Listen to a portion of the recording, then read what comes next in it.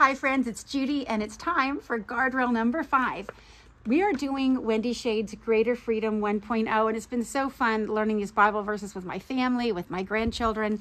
36 Bible verses, and if you stay inside these guardrails of life that God's given us. Well, this one's very happy because look at this picture of the kids.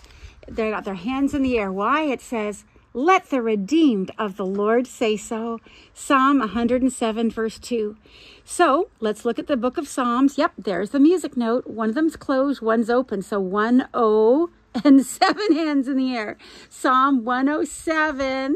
And look at this little girl has a yellow bow and a green bow, 2 bows. So my little Sophia, she goes, "Grandma, that's me." 2 bows. So Psalm 107, 7 hands in the air, verse 2. Let the redeemed of the Lord say so. Psalm 107, 2. And you know what? What does say so mean? It means sharing our faith with others, like Lydia Owens in 2023. She said so during her valedictorian speech, how God helped her through the hard time when her mother died. Say so also speaks on social issues. Speak with your pocketbook.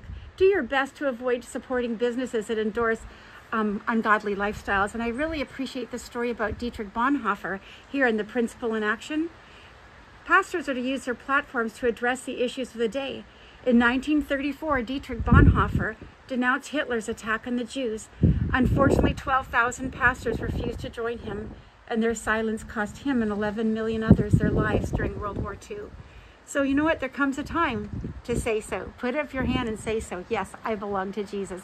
Let the redeemed of the Lord say so. Psalm 107, verse 2. Those 2 cute little bows that Sophia has in the back of her hair. Ready? Let the redeemed of the Lord say so. Let the redeemed of the Lord say so. Let the redeemed of the Lord say so. Psalm 107 verse 2. Oh yeah, Psalm 107 verse 2. Let the redeemed of the Lord say so.